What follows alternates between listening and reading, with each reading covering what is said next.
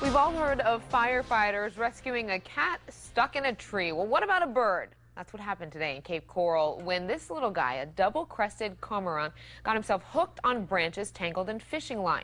4 in Your Corner's Sarah Belsol was there and has the exclusive video of the rescue and the unlikely heroes. Tangled in a fishing line, caught high in a tree. This double-crested cormorant dangles above a Cape Coral canal along Southeast 13th Avenue. It's kind of flopping around and spinning, and then it's like dormant. It looks like it's dead, but I think it's still alive. It's just very weak. Fred Towns spotted the bird while fishing this morning and called for help. We believe possibly he caught something in the water and then had a long line attached to it and flew into a tree and got it caught. Ruth Parks is a volunteer with the Clinic for the Rehabilitation of Wildlife.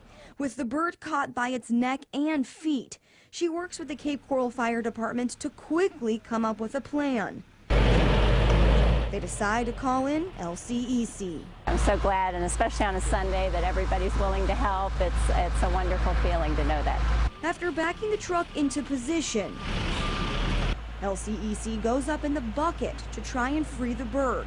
He's able to wrap it in a towel before snipping the fishing line and bringing him safely down to Ruth.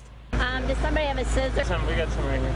Ruth's able to cut the fishing line off the bird's feet. At least he doesn't have to have that stuck. So that he's more comfortable during the ride to the clinic on Sanibel. I think we'll leave him alone to rest now. She says this is a valuable lesson for local fishermen. If you cut off a bird that's stuck on your fishing line and you leave a really long line attached to it, instead of pulling the bird in and trying to get it help immediately, then you're going to see things like this. And as Fred watches the bird being taken away for treatment, he's glad he stopped and called for help. Yeah, that's my good deed for the day.